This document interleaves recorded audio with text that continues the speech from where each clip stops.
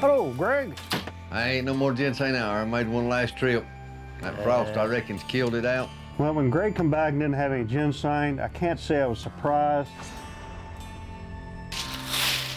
See, the whole tosses, prongs is gone off of it. These damn leaves just fell. It was really late in the season, and he doesn't know the area like some of the locals do. It's old enough to sell, but it's not got no weight or nothing to it. It took a miracle to find very much this late in the season. Grab a chair here. Let's have a drink or something here. The dealer's got more job than just buying ginseng. To keep the guys coming back, you make friends in this business. Right, this is caramel apple.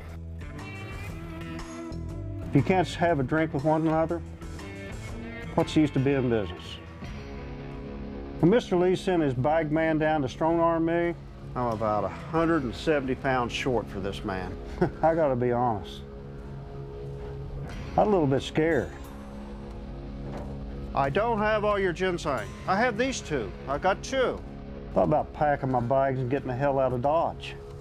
Nah, that ain't me. What the hell, Obi? Merry Christmas, Tony. What you got here? Take a look. I was shocked, to say the least, when Obi walked in with all that ginseng. Where'd that come from?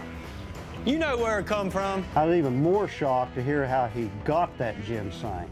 Musford's got their just dessert. I just run their asses back to North Carolina. F*** 'em.